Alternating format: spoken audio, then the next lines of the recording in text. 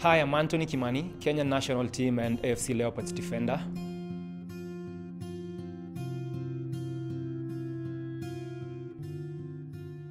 Peace has been elusive all over the world, and as a footballer, I think football has been used in very many countries, South Africa, Rwanda, and very many other countries to initiate peace and cohesion amongst the different communities that are warring in those particular countries. And so, as a footballer, I think I've got a responsibility to try and preach peace, because without peace, we cannot have football. And since football is one game that I really love the most, I think we need to have peace for us to have a conducive environment to play football.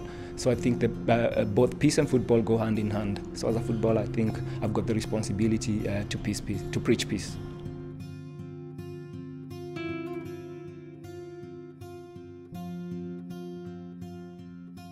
I can recall my first match with the national team. We were playing against Guinea. And I think that was the first time that I saw Kenyans from all walks of life come together and celebrate in unison to the progress of our national team. For a long time, I think Kenyans have been divided along tribal lines and political lines, and I think football is the only factor that tends to bring us together. And on that particular day, that was really evident.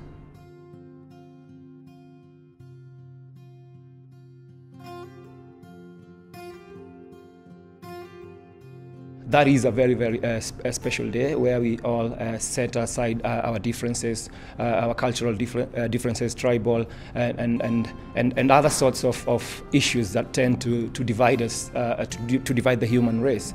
So I think this is a very, very special day where we all come forward and for the sake of peace, forgive each other, and of course apologize if we've wronged our fellow human.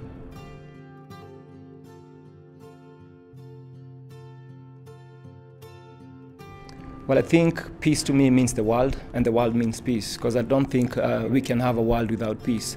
And as I think we are all aware, peace is a catalyst to development.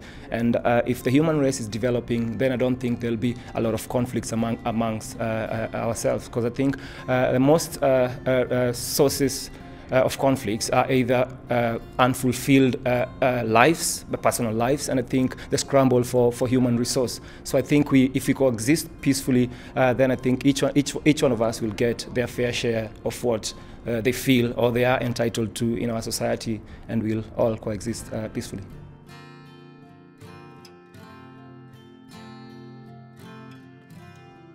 Well, I'll have to be honest. I think I have been moved to action today by Mr. Jeremy, because it has demonstrated to me, or it has shown me just what kind of a difference one man can bring to the whole world. He started this initiative over, I think, 17 years ago, and right now I think this initiative has really grown, and earlier on we were told that it has reached about 1 billion people. So I think that goes to show just what one human being can do to the entire world.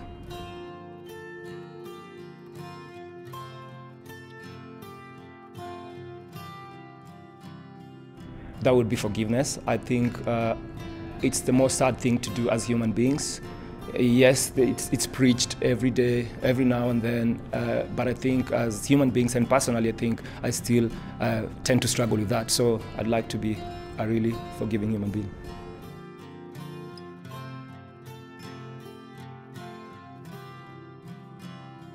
Well, on the 21st of September, I think I'd like to make peace with whoever will be around me, and more so with the entire world. And I think I'll take it upon myself to go on my Facebook page and just write something little to preach peace to the world.